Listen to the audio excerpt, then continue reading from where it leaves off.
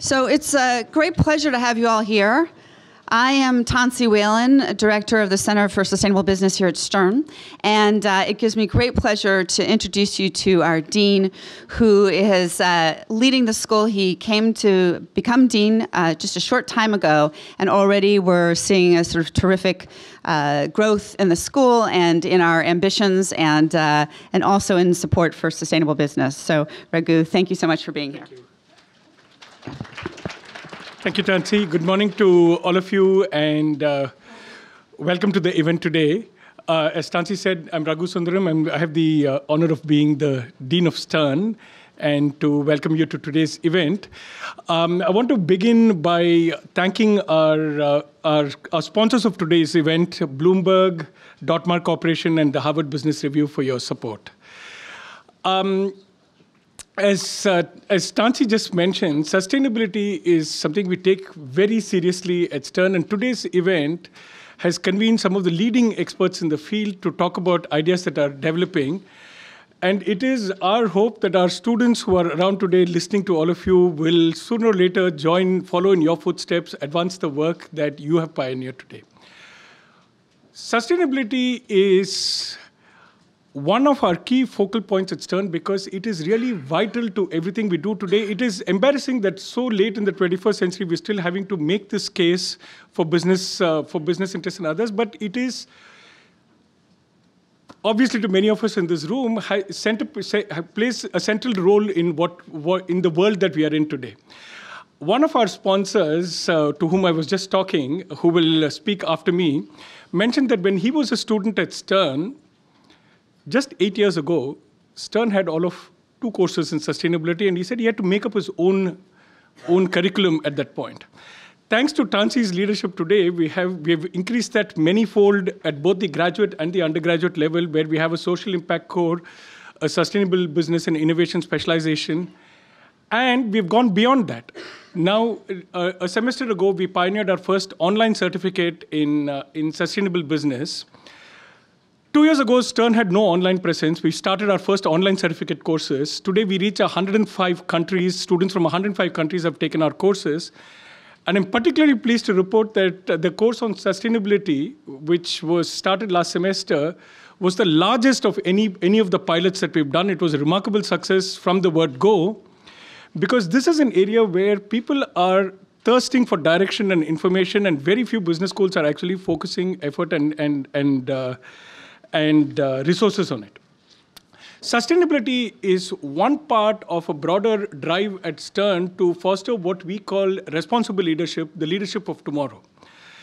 Sustainability is housed at Stern within our business and society programs area, which also houses our Center for Center for Business and Human Rights, which also houses ethical systems and does a lot of very important curricular work with students, advising work with corporations and others. In addition to the business and society programs, which is at the forefront of many of the innovations we're doing in the school today, Stern has also been innovating in many other areas to continue to be and stay what we consider to be the most relevant business school in the world today in terms of what it is doing in terms of entrepreneurship, technology, and many other areas of business. So with that, let me congratulate Tensie for putting together yet another wonderful program and invite one of our sponsors, Lee Berlin, to the stage. Thank you.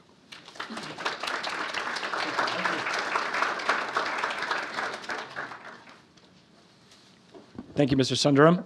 And thank you to Tensie and Sophie, excuse me, and Holly for putting together this great event that this is now the 3rd year that we're all gathering today. My name is Lee Berlin. I'm head of sustainable business programs at Bloomberg. And as was just mentioned, I'm also a Stern graduate. So it is really great to see the field mature in the academic world because I also teach at Steinhardt a class on corporate social responsibility. And I've guest lectured throughout the city, including here at NYU. And I got to tell you, there is a thirst for this information amongst students and future business leaders that we really need to address in order for us to move the needle. So one of the things that I love about this particular event, it's really twofold. One, I see a lot of familiar faces in the room. There's a lot of events in this space, but in true Tensie fashion, this is not an event where you just sit and listen to a bunch of panels.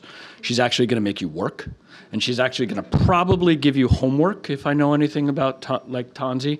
So you're here, you're getting a free breakfast. Make sure you do the work that she asks you to do. Second, and for those who have seen me speak before, I apologize for this is going to be a little bit repetitive. But the other thing that I love about the theme of this event is that it is highly aligned with the work that we're doing at Bloomberg. So what is that? So the first is reducing our environmental impact, walking the walk.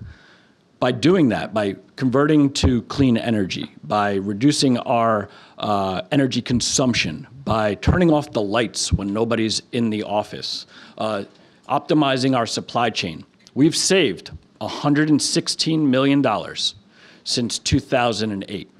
That's just good business, and that's a good return on our investments. The second thing that is aligned with this and that we're trying to do as our role as an honest broker of information in the financial markets is to provide data, transparency, clarity on sustainability efforts by the business world so that the financial community can properly value sustainability in their investment decision-making process. That's providing environmental social governance data on the Bloomberg terminal, providing transparency on the ever-growing green debt market. It's Bloomberg New Energy Finance, or now rebranded Bloomberg NEF, and providing clean energy insight and analysis on the clean tech world, right? So that's core to our business. And that leads me to the third thing that we're really focused on doing, which is creating a proper market infrastructure that accounts for these externalities that we're all focused on addressing, both environmentally and socially. So that takes, shape in our support of CSB, the Sustainability Accounting Standards Board, and bringing that data into the Bloomberg terminal. That's working closely with Mark Carney, the governor of the Bank of England, and his work with Mike Bloomberg to create the Task Force on Climate-Related Financial Disclosure, which is seeking to, increase the visibility of carbon-related risk and opportunity in different scenarios versus a cooling or a business as usual or an extreme warming world. These things are super important to financial markets. They're super important to businesses in understanding what their business will look like.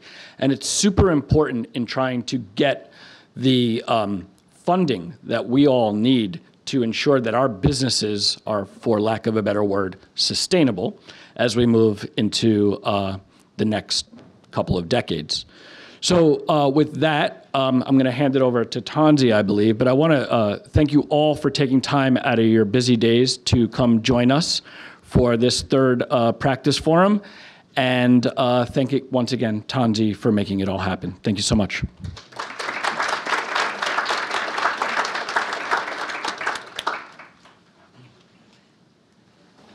So, first of all, thank you so much, Lee, and many thanks to our dean as well for all his support.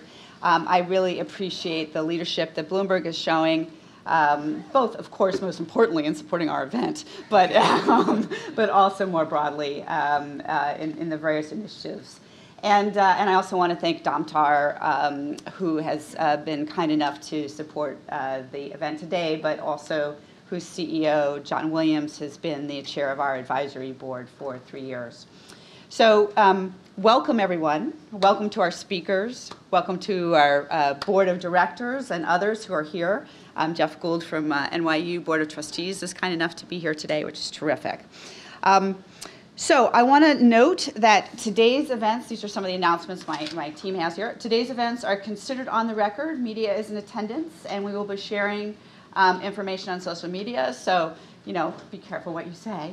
In addition, we are live streaming several sessions and are recording today's program so that people can hear all the words of wisdom that come out through the day. So let me move ahead with talking a bit about the return on sustainability investment. So today, $1 in $4 are in some form of ESG investing. 85% of the companies in the S&P 500 are issuing sustainability reports.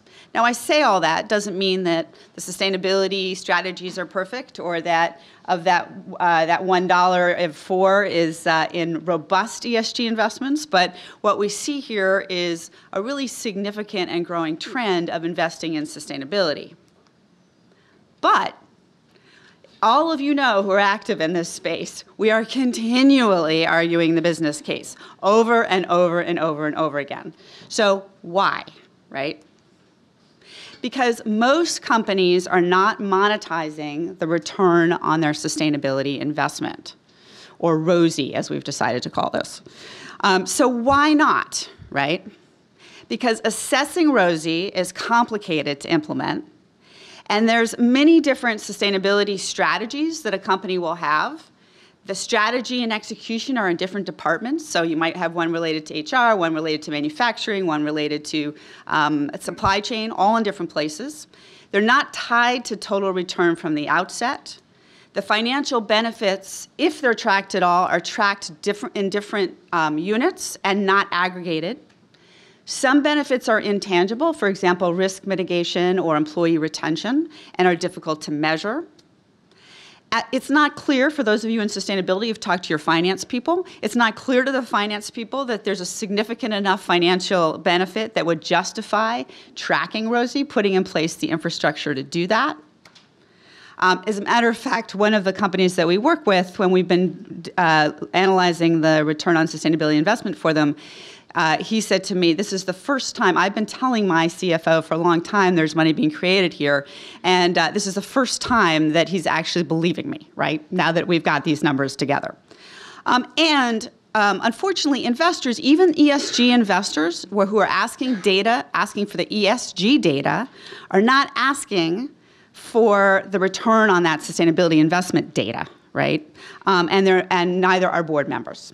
So those, and I'm sure you can think of other reasons for why we're still arguing the business case, but these are some of them. So at Stern CSB, we set out to figure out how can we begin to tackle this. And if you remember last year, we unveiled ROSI, our methodology for assessing the return on sustainability investment.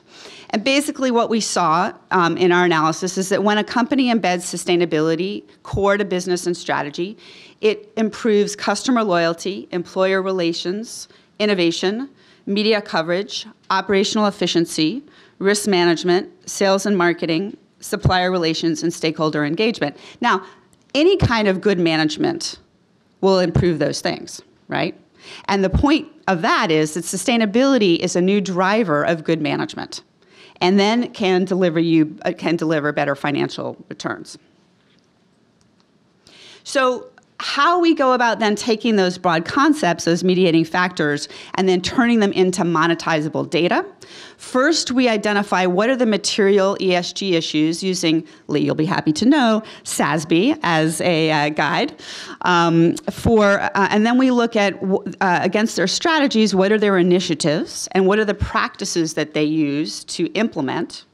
And then we identify, based on those practices, the specific benefits through that mediating framework that we saw. Is it innovation? Is it risk mitigation? Is it employee engagement? And then we quantify and monetize those benefits.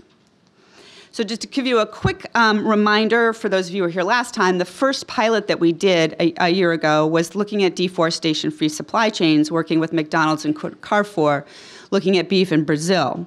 And what we found through applying this methodology is that through the uptake of sustainable agriculture practices and deforestation-free commitments, ranchers saw a 2.3 increase in productivity. They went from 0 to 70% high-quality beef. There was a 7 times increase in profitability. They earned up to $29 million net present value over 10 years. and 20% reduction in carbon emissions, which at the point that there would be a carbon market for that, they could also make money. We also saw benefits for the slaughterhouses in terms of reduced risk, improved supply chain stability and quality. If your ranchers are doing better, then you're less likely to have a challenge with getting the premium product from them, up to $100 million NPV over 10 years, and retailers, similar set of benefits, up to $40 million. I'm going to go into some other examples in much more detail so you can see how we do this. But over this last year, since we launched Rosie, we have seen a number of different initiatives emerge out of using the methodology. So in the automotive sector, the focus has been to assess the contribution of sustainability strategies to margins and valuation. In the apparel sector, which we'll be kicking off shortly, to assess the contribution of circularity and worker well-being programs to corporate financial performance. For one food company, to assess the intangible financial benefits for suppliers of participating in the sustainability programs. For another food company, to assess and monetize climate risk and interventions for the supply chain. And for a pharmaceutical company, to begin from the beginning a Rosie assessment of their EH&S strategy and include metrics for assessing Rosie upon execution. So these are some of the things that have started to happen in the year since we launched this Rosie methodology. So I'm going to start first with a groundbreaking study that we just announced Monday, looking at the Rosie related to sales and marketing for companies investing in sustainable products. So currently, there is no comprehensive data on consumer purchasing of sustainability marketed products available for companies to build into their marketing plans. So for those of you who work in CPG companies, for example, and you're trying to talk to people about investing in bringing forward new products, they'll say, yeah, people say they want to buy them, but they don't really buy them. We don't really have the data on it, so on and so forth. Well, so we said, let's go and see what's actually happening here. So we partnered with IRI, which is a company that collects point-of-sale data on consumer packaged goods in all channels in the United States. We looked from 2013 to 2018 across 36 categories, excluding alcohol and tobacco, even though I'm sure we could find some sustainable products within those lines. We decided to exclude those. We looked at 71,000 products, and from this we created the NYU Stern CSB Sustainable Share Index. And Randy Kronthal-Sacco, who's here today, has been our lead from Stern CSB on putting this together, which just announced it at IRI on Monday. So our question was, have purchases of sustainable products increased over time? The answer is yes. Products marketed as sustainable are driving not only product, but total category market growth. So first, across all the categories studied, sustainability marketed products account for about 17% of market share, up from about 14% in 2013. And when we look across the categories, they delivered about $114 billion of sales in 2018, up 29% from 2013, and expected to grow to $140 billion by 2023. Here's the cool thing. Despite the fact that sustainability market products are almost 16% of the market, they delivered more than half of the market growth, right? This is a big deal. And sustainability marketed products grew 5.6 times faster than conventionally marketed products and 3.3 times faster than the CPG market. For more than 90% of individual product categories, the growth of the sustainability marketed products outpaced the growth of the respective categories. Okay, across everything from, I know it's hard to read there at the bottom, it's hard for me to read here, from laundry care, diapers, chocolate candy, household cleaner, skincare, et cetera, right? The three where we did not see outperformance were toilet tissue, cups and plates, and paper napkins.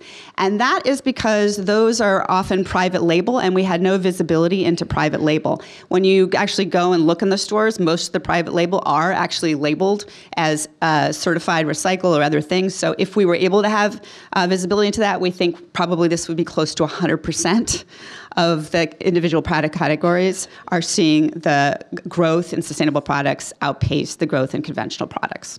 So for those of you who are saying, where's the case from a marketing perspective, right, here's the case. One thing I should note is that we made no attempt to determine whether the products that were marketed as sustainable were actually sustainable. Okay? Our goal was just to understand if they were being marketed as sustainable and that people were purchasing based on that understanding. So then we had a second question. Are there specific product categories in which the purchases of more sustainable product options out or underperform less sustainable alternatives? And the answer was yes. Categories that demand high functionality do not have a large percentage. Nevertheless, they were still growing and outgrowing their categories, okay? Categories with low functionality demands tend to have a higher category consumption. So you can see some examples here. Which yogurt, milk, coffee, et cetera, having more than 18% market share, trash bags, laundry care, carbonated drinks, et cetera, less than 5%. Again, let me stress, even with those that are less than 5%, they were outgrowing the sustainably marketed versions were outgrowing their conventional peers. So looking forward, we plan to continue to explore the data, looking at research questions such as, are there demographic or psychographic differences in purchasing behavior? Are there geographical differences? Does the price affect the purchase behavior? Are there differences between price bands? So one of the questions that I've gotten is, well, so does that mean that it's just expensive, right, stuff that people are buying? But actually, we know that some of these are commodity products, and those are growing too. But so we want to look at that in more detail, right? And are there differences in retail outlets, right? Is some retail outlets, seeing better performance than others, and why? So, whole series of questions we look forward to answering. So, any question? Let me stop here and just see if anybody has any questions on this. Yes. You talked about the revenues that sustainability products provide. Could you stand up and speak up a little bit? Sorry. Sorry. So you talked about revenue that the sustainable products provide. However, you didn't necessarily say much about the profit P&L. So just trying to understand if you have any basis or record of what the cost of those products are. And, because I would assume that investors would want to know what the P&L benefit is for that. Okay. So the question was, did we look at what the P&L benefit was, these products, the cost, the margins in the products? No, this is strictly a marketing study. We were looking at consumer purchase data and looking to understand consumer purchasing patterns. We were not looking at P&L issues. Yes? How did you define, how did you define marketed sustainably? Yeah, so we defined, and we have a long methodology, so I'm not going to go through it all. But for every category, we literally looked, Randy and his team of students literally looked at every single SKU and identified third-party certifications, some self-claims like GMOs, no GMOs, et cetera. We did not include something like natural because we felt that that just meant nothing. So for every category, we had to go through and lay that out. We were pretty expansive in it, but we were careful, again, like, for example, not using natural. Yes? What was the marketing spend on these products versus their conventional counterparts? I don't think we know that. Yeah. Hello, I'm Randy. No, IRI does scan, any UPC code is scanned, and IRI captures all that data, but we didn't look at spend relative to the conventional counterpart. I can tell you that I'm very familiar with all those businesses, and they do not outspend. Many are commodity, and they do not outspend. Often it's just what their conventional counterparts. Often it's just the marketing of the package on the shelf. Great. One last question, yeah. Yeah, I was just curious if you had also broken down whether it was economic, social, or environmentally based, because sustainability means so many things to different people, and we're trying to figure out, what resonates the most with those. Yeah. So we did include social. Governance is not something you generally see branded, certification programs and things related to it, but there definitely are social. So we did include things like fair trade, for example. We did not break down the difference between them, and that would be an interesting additional research project. So let me encourage you, you saw Randy, so if any of you have further questions on this study, feel free to attack her afterwards. But and it's on, the study's on our website. We're really excited about this. Nobody's done this work in at least 10 years to analyze this across all categories. So hopefully this will be a good arguing point for you in talking about ROI. Okay, I want to turn now to Rosie in the automotive sector.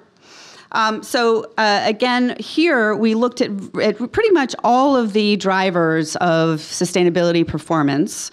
And we partnered with Aston Martin, who you'll hear from later, Volkswagen, and GM.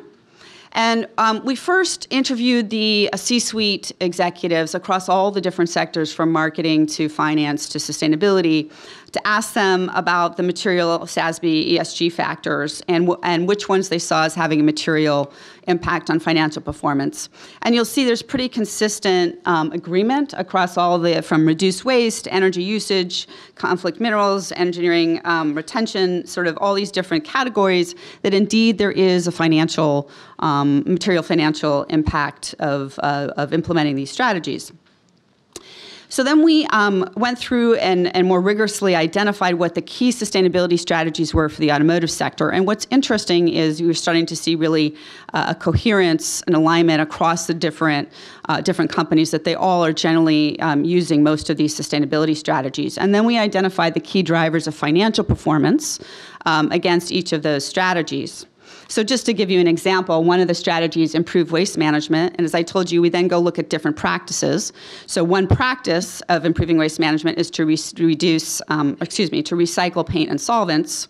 And when you do that, you reduce the costs for the wastewater and toxic waste disposal. You reduce the costs for purchasing the paint because you're buying less in the first place. And they were finding they were getting revenue because they had extra recycled materials from that. So people don't necessarily put together all those things to come up with what the ROI is. So that's just to give you an example of a positive benefit. So overall, what we found in the sector is that automotive sustainability strategies drive higher operational efficiencies, risk reduction, innovation, and growth. They contribute substantial tangible financial benefits and can improve earnings up to 3.7% of revenue. So just to give you an example of sort of some of the ways in which we monetize, looking at improved waste management, savings from using recovered waste. We then went in and looked at savings from using less virgin material and lower disposal costs associated with the recovery and reuse of solid materials, weighted average per price metric ton. You don't want to get all, but just to show you the kind of rigor that has to go behind every single benefit that we analyze, how we monetize it. And just here's one, an innovation, for example.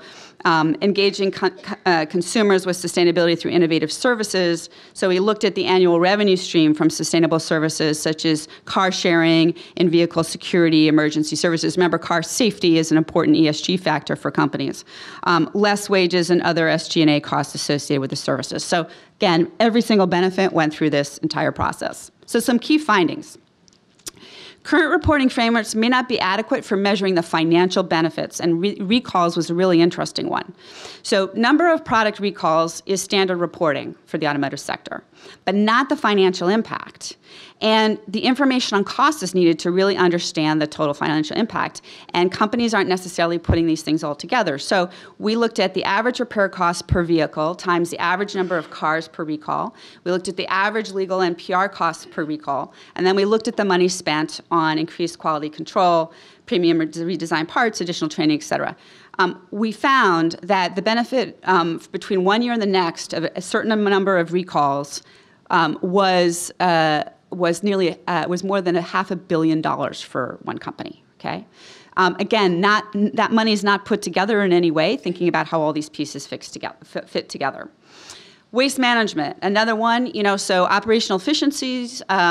Here we looked at the types of practices we looked at were process improvements. and so on. And we found, in terms of results, that there was cost savings due to lower spend on virgin materials, increased net revenues from sales to recyclers. Those were the two biggest buckets. Then reduction in water costs by using recycled water, energy savings due to lower use for recycled versus virgin materials, and reduction in waste disposal costs with an EBIT impact of $235 million for a particular company. So you'll see, again, these numbers are in lots of different places. It wasn't that they didn't have them. It's just that companies don't pull them all together. Here's an interesting one from a decision-making perspective. So in Europe, they require automotive companies to recover and recycle materials from end-of-life vehicles. In this case, we looked at the results were that 2.5% of EOL material was recovered and reused, and 10% was sold to recyclers in this particular case. They saw savings from this compliance requirement, EBIT savings about $100 million. So what's interesting is, because this is only required in Europe, companies don't do it in the United States. If they did it in the United States, they could actually make money. But they see it as a regulatory compliance issue rather than an opportunity to make money, right? Questions about this project? I'm blowing you away with how amazing it is, right? Yes? Yeah, just can you talk a little bit more about the reporting challenge? You would think that it would be in companies' interest to aggregate this information in the future. Right. So if you remember my first slide, so when we talk to companies, because over and over and over again, this is why we've developed this whole methodology, is that over and over and over again, companies cannot tell me when I ask them what the ROI is on their sustainability investments. They can tell me, hey, I've done this on energy and I've saved this much on energy, but that's about it, right? And I think it's for the reasons I laid out, it's a challenge because current accounting systems, first of all, struggle with intangibles, right? So some of this is intangible. Secondly, because these strategies are developed in a variety of different places and executed in a variety of different places, nobody is aggregating all that information, right? And in the finance function, they, I'm sure, feel like they have enough to do without then putting in place an entirely new sort of system for collecting all this information. And because nobody's asking for it, because nobody knows that this is such important information for making decisions, right? There's no pressure on them to start to shift that around. So that's where I think, really understanding how much value is created will begin to shift both demand by investors and the board to begin to see some of these numbers, because it will really help with decision making. What about yes. Tax benefits? Significant tax benefits? Have you looked at that? Yes. And so I want to also highlight Elise Douglas, who's led this work here. She's in the back. So we looked at financial incentives and subsidies and things as well, correct? We looked at it very holistically. We looked at all the benefits. So the incentives for EVs is kind of built into the consumer demand piece, but also we looked at all these statistics as well. Yeah. Could you hear that? We looked at things like where there were incentives for EVs. We looked at the costs. So this was all net. But most of the earnings benefits are pre-tax. Yeah. Most of the earnings benefits were pre-tax. Or interest and taxes, so we did a Well, but it's kind of an interesting situation because the consumer benefits, but yet you would think the demand would be better because their net cost to the consumer is less, right? It's kind of An interesting question. Yeah. I'm going to move on. Yes. Yes. In terms of all the companies that you looked at for the different studies, are you noticing that more companies are devoting more positions or departments just focused on this, so they can look at it more, or instead of it lying just like in finance or HR or wherever it ends up, but more building out more departments to look? Yeah. So more broadly speaking, what we're seeing in terms of companies is that they tend to, those who are moving. So every company is on a journey, right? Those further along the journey tend to have a small sustainability team, but then they have now ensured that there is sustainability embedded in the other functions. So in manufacturing or whatever is appropriate in the particular company. Where it is generally not embedded is in finance. So it's not always the case, right? But generally, that's the case. So I think figuring out how to ensure that somebody from finance is always part of the sustainability team and that there's somebody there who really understands and tracks these numbers will be a key step to move forward. Yes.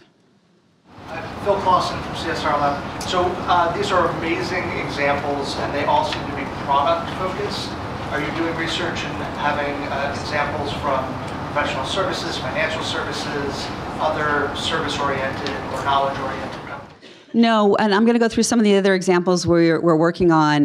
Nothing yet around financial services or product or consulting services, but if anybody's here and has a background in that, would like to work with us, we're entirely open. I'm going to take one more question and move on to the next. Yes, Pam. Can you reveal the ROSI that you're seeing and how it matches, exceeds New Jersey's hurdle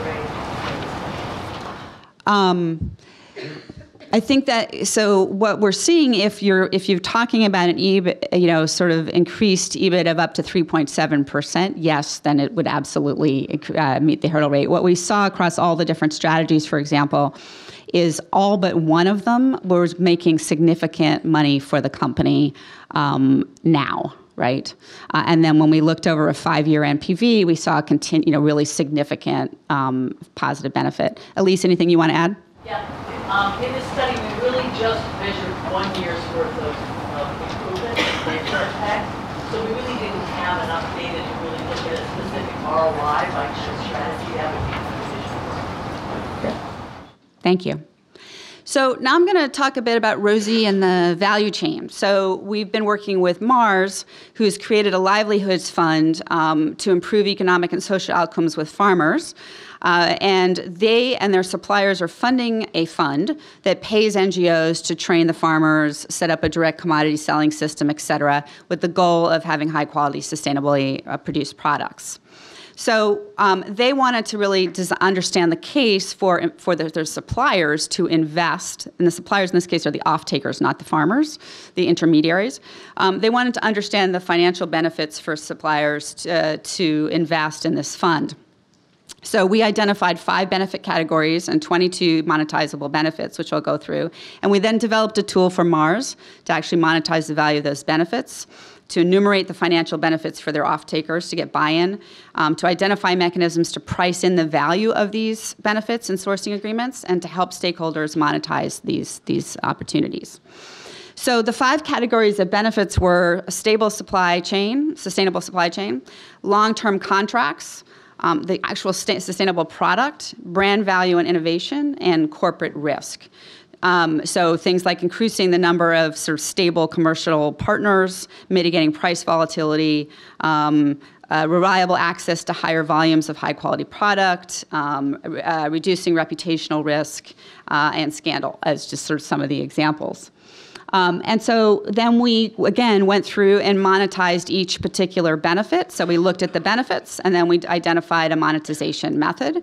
And then you don't have to pretend, you don't have to read this, but just to give you a sense of the type of tool that we then gave Mars to work with their suppliers, and they could go in and enter the data so that they could come up with the value of the interventions.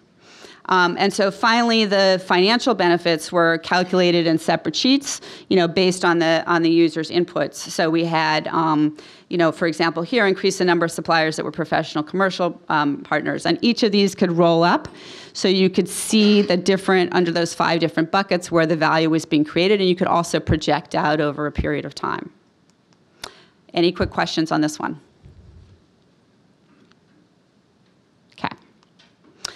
So just some additional initiatives. I'm trying to see what time we're at. I think we're doing well. Hold on. Let's pull out my... It's 1/4. Thanks. So some additional initiatives. We are rolling out a Rosie in the apparel sector. HSBC has funded us to do this initiative. We have 2 companies, but we're actually also have commitments from the companies that we have on board are Eileen Fisher and Reformation. But we also have 2 other companies that have signed on with us, one a large department store, another a large retailer, and we're in talks with 2 or 3 other companies as well. So we'll be looking, as I said, at circularity and also at worker well-being in the supply chain to, again, monetize benefits. And before I move on from Rosie, one of the things that I want to say here is we are not at the Center for Sustainable Business saying that all investments need to provide a return on investment, right, in sustainability. So you may be investing in things where there isn't a good return. So this should not be used as an excuse, right, to say, well, we shouldn't be investing something because we're not getting a good return. But what I am saying is there is so much value being created that nobody is tracking, and that good decision-making, which could help us to scale these things up much faster, is not happening because we don't understand the numbers, right? So that's I just want to underscore kind of why and how we think about Rosie in terms of our sort of strategy around sustainability. Another initiative we are launching with the support of Goldman Sachs, PepsiCo, and some others that we're working with is looking at how the UN Sustainable Development Goals can be a roadmap for investment in New York City. So our goal is to identify and launch opportunities for the private sector to invest in helping New York City to meet its sustainable development goals, and do this in a multi-stakeholder process, right? So that we have community organizations, entrepreneurs, corporates, investors, governments, the UN, et cetera, here, really helping to come up with, ideally, about 10 initiatives that will help move the ball forward and really get private sector financing into some of the key issues here. I mean, just imagine, for example, how do we make affordable housing green, tie it into urban mobility solutions, help bring food, higher quality food to those food deserts, right, using smart tech and other things, just as an example, right? So our ambition is big, but we are excited about the opportunity to move this forward. And when you look at sort of the work that's been done at a global level, the Business and Sustainable Development Commission identified that the SDGs could provide $12 trillion of economic opportunities, 380 million jobs, looking at just 4 of the SDGs, and all of them are relevant in New York City. Cities, energy, materials, health and well-being, food and agriculture, as an example. So finally, couple things. We invite partners to help us pilot and test Rosie. So last year we got a number of people coming in as a result of our work here. So we're happy to entertain engagement. We are developing tools to integrate this approach into quarterly and annual reporting, and we welcome partners in this. We're exploring the role of sustainability in driving innovation, and also would like to know if there are particular cases that you all have that you'd like to share with us. We welcome participation in this UN SDG initiative, and we have great students who are willing and able to intern and work for you. You've met one who, came out okay, so so hopefully you'll help us develop other young people. I want to, before and yes, a little promotion. Myself and Dr. Carrie Krasinski will be offering an executive course on sustainable finance and ESG investing, April 8th through 9th. And so if you have people in your team, if you're an investor and you have people who you'd like to learn more about this, about ESG, they already understand finance, but they really need to understand ESG and sustainability, please send them to us. I want to, before I move on and talk about the agenda, just say a few thank yous and point out a few of our team members. We've got a terrific team at the Center for Sustainable Business. Sophie Rifkin, who's standing over here, who's our Senior Associate Director. Ulrich Atz is next to her, who's our Research Associate. Tracy Van Holt is here, who's our Academic Director. And Eliza Heeks might be downstairs. Eliza Heeks and Holly Williamson are both downstairs. And I got Elise and I got Randy. And Kevin Eckerly over there behind the pillar, who's our lead on corporate outreach. So I again, couldn't do, all this work is being done with these great people. So really exciting to work with them and work with you. So thank you.